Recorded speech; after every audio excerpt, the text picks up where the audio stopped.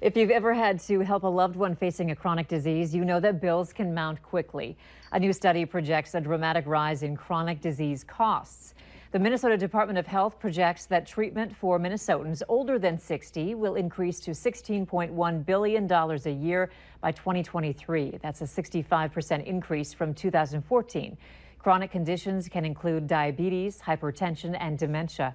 This study was not designed to document why per-person costs increased or decreased in that time period, but does note some important factors. For instance, more people obtained coverage through the provisions of the Affordable Care Act starting in 2014. After a long time in law enforcement, Cass County Sheriff Paul Laney says he's ready to hang up his badge. Laney announced today that he will not seek re-election for a fourth term. He sent an email to his staff saying that after careful thought and reflection, he has decided to retire from law enforcement at the conclusion of this term. Laney has been in law enforcement for nearly 30 years. He has 1 year left on his term. His retirement will be effective December 31st, 2018. The NDSU football team is marching on in the FCS playoffs, and now it's time to prep for the next opponent.